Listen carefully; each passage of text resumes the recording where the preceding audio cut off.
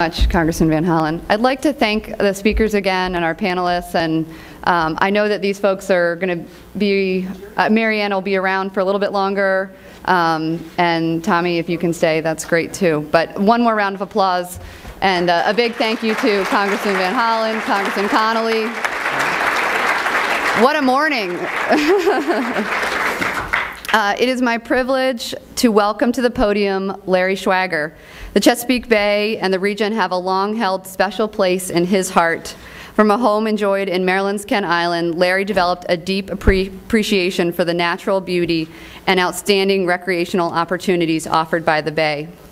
Larry's deep concern about the future of the Chesapeake Bay from his time in Maryland and, more importantly, his time in Pennsylvania continues to guide him in his post as President and CEO at the National Wildlife Federation. So it is altogether fitting that Larry introduce our keynote speaker of the conference, Senator Ben Cardin. Ladies and gentlemen, Larry Schwager.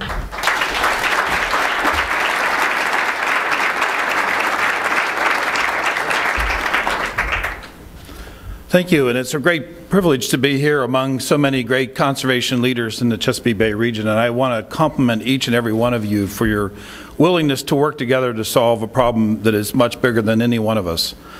So it's my privilege to be here today.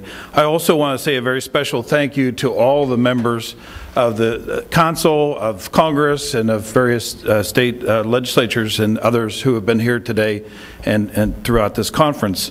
It is clearly a time for us to look to our elected leaders at every post to make a difference for the Chesapeake Bay. Maryland has had a wonderful history of senatorial leadership on the Chesapeake Bay. I think back fondly to the days of Senator Mac Mathias and the great work that he has done. And I'm so pleased today that we have a senator from Maryland who is committed to the same cause.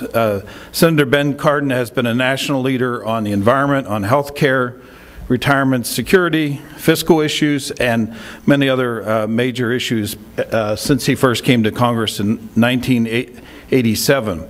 He served in the House of Representatives from that time until 2006, and in 2007 was sworn into the Senate, where he serves on the Environment and Public Works Committee and chairs the Water and Wildlife Subcommittee.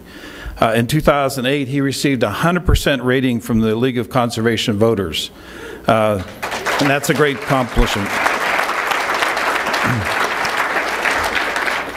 Supporting the Chesapeake Bay has been one of Senator Cardin's signature issues. He authored a bill that he will, I'm sure, talk about that reduces pollution and improves the health of the Bay through strong enforcement tools and more than $1.5 billion in new grant authority to clean up the Bay. The bill also establishes a flexible pollution trading program that lowers compliance costs and provides the Bay watershed farmers with incentives to implement conservation practices on their land. In 2008, Senator Cardin secured a $1.7 million in federal funding for the Chesapeake Gateways and Water Trails legislation that link natural beauty, history, and cultural richness of the Chesapeake Bay.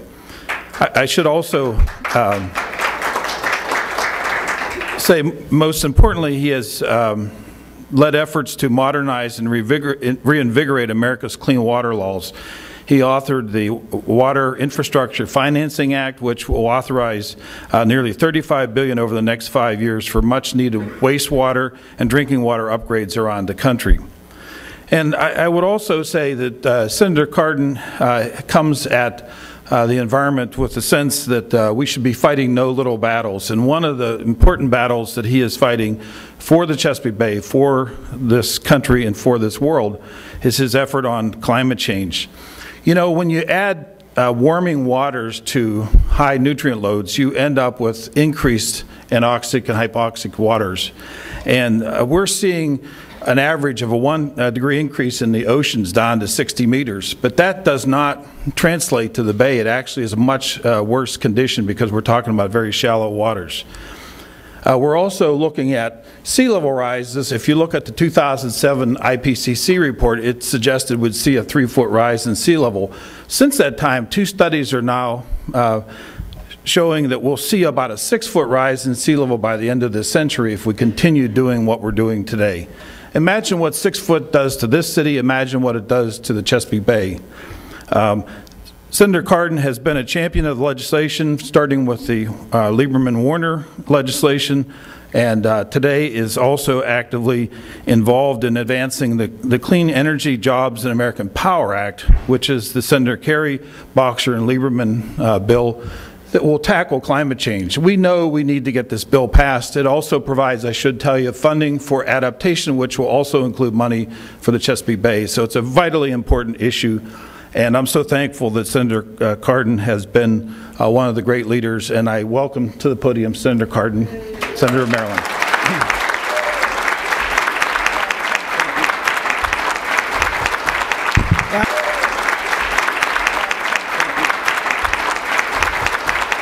Larry, thank you very much.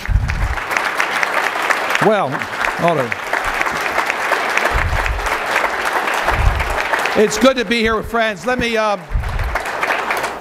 wow, it's good to be with friends. I don't get that type of response at my town hall meetings, so it's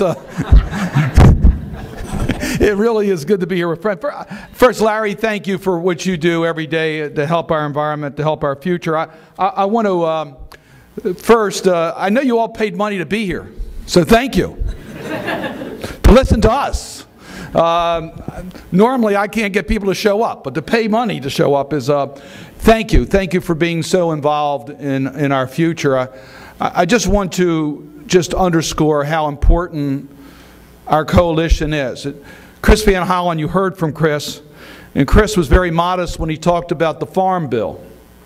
Farm Bill is not easy to pass under any arrangements because of the special interest in the agricultural community. And I'm starting to run about that right now when it comes to the Bay Bill. But Chris Van Hollen took on the leadership in the Farm Bill to do something that was truly unique, to provide a conservation program for the Chesapeake Bay in the Farm Bill, $400 million. And he got it done. Now, we worked together as a team, but he was the one who devised the strategy to make it happen. Give Chris Van Hollen the recognition he deserves on that landmark legislation in the Farm Bill.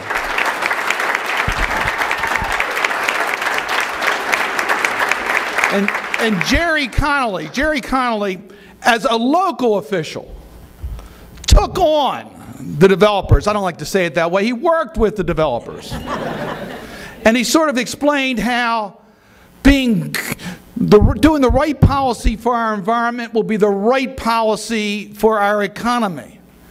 And he was able to be very effective as a local official on the right policies to protect our bay. And he's taken that passion to the United States Congress and is one of the strongest proponents of doing the right thing, not only in Virginia, but in the entire region to protect our bay for our future. Give Jerry Connolly another round of applause. He's one of our true leaders in the United States Congress on these issues.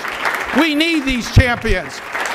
And our local officials, Mary Ann Lasanti I've known for a long time, and she's explained to me the Susquehanna. She knows it better than anyone else. She's been fighting that issue up in Harford County, and I love her dearly for her passion on these issues. You really should spend an afternoon with her, because I'll tell you, you'll really appreciate the importance of the Susquehanna and the Bay by being with her for a day. Tom Wells, who does a great job in the district. This is not an easy jurisdiction to represent, the district. They have a lot of problems. And you don't always think about the Chesapeake Bay when you're in the nation's capital. He does. We have two of our great heroes in local government because this is a team effort. We need the local governments. We need the councils. We need the state legislatures. And we need the Congress of the United States. And we have two great leaders here with us on this panel. Thank you both for all you do on the Bay. Yeah, and I could go on the Bay. Yeah, and I could go